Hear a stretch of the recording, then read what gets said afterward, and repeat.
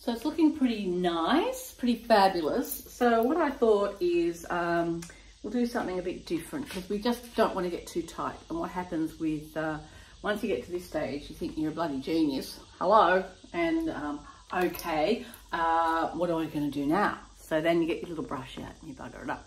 So what I've got is a roller.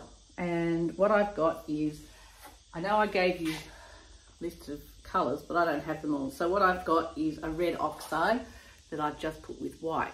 And what I'm going to do is just going to build up the trees. And so I've put a big glob on there.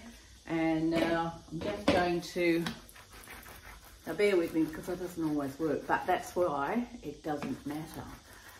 So I'm going to get my little book out, which I have no idea where I put it. So I've got my book and they're only thin little trees. So what I'm going to do is by putting these different trees on with the different tones of pinks and things, like this is a lovely pink. This is from red oxide and lots of white. I love that pink. It's actually nicer than the alizarin because it's just too pink, but you can always add a bit of alizarin, and it always also looks nice with your yellow oxide because red and yellow make a lovely orangey colour. So I'm just going to use these drawing, and I'm just going to put these branches in. Now I'm going to keep it quite simple. See, look, not trying too hard.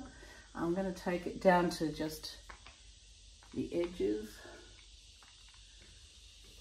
See, not too, because I'm going to cut in anyway.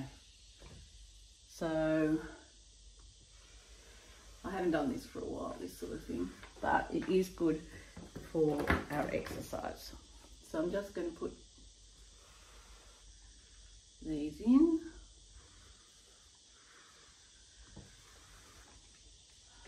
And I'll put a bit more yellow oxide. Well, I haven't put any yellow oxide, so that will change the tone. With the red oxide. And that will get another tone. Now you can use, I'm just using, the reason I'm using the roller is because otherwise it's just too tempting to get too tight. So if you really look at the picture, there's ones up the back, so that gives a feeling that it's going up rather than that's the horizon line. So that's on the point, just the point of the roller. All right, and when it's all dry, we will come in and cut in. I'm going to take that one, goes there, and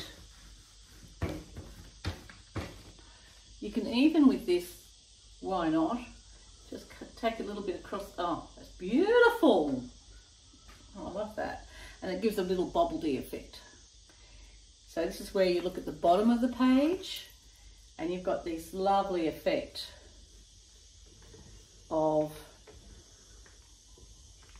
rocks and things. And by putting this roller on, look, it's catching down there. I'll do a close-up later, but that's looking really lovely.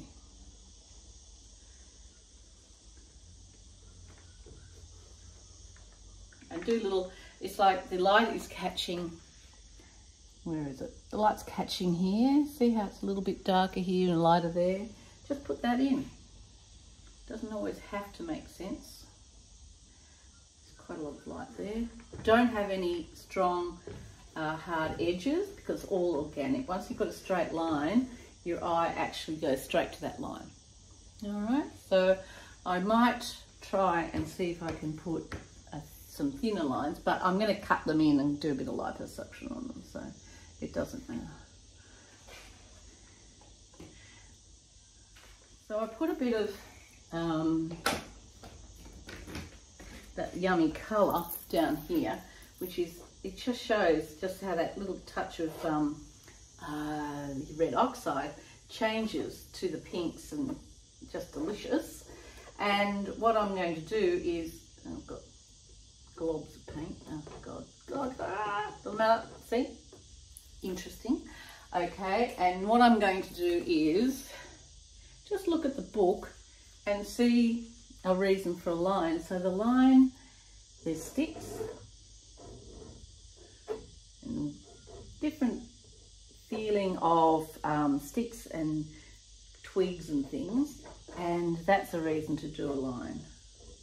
And then you can scratch in with your spatula to get some line, and that will be different to drawing. So again, we're not using a brush, we're just playing with all these delicious paints. And here is getting really, really yummy here.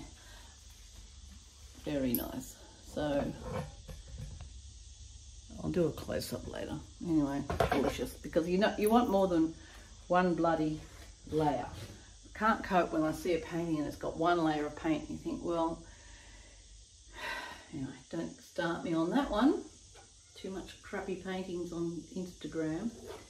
All right, so, and we'll just take it right across. So we'll just add a little bit here.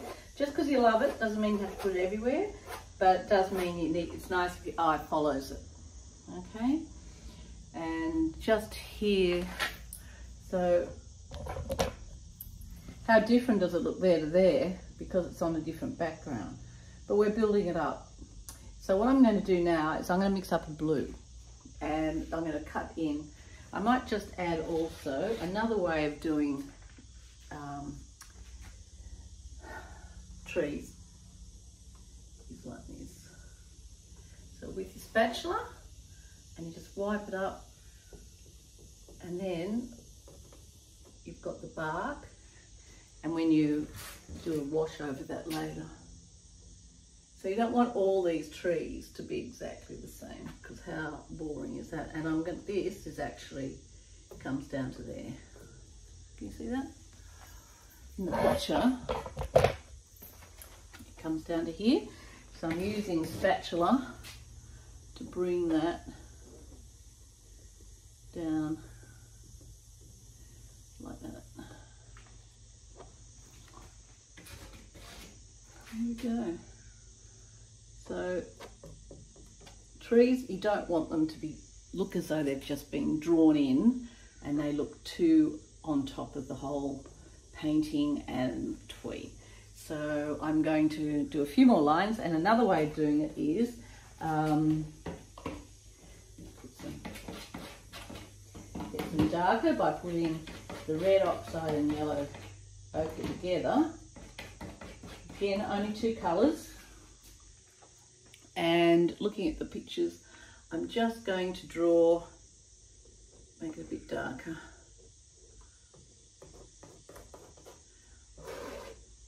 And also you need to look at the pictures so that you don't have all straight lines, because trees are not straight.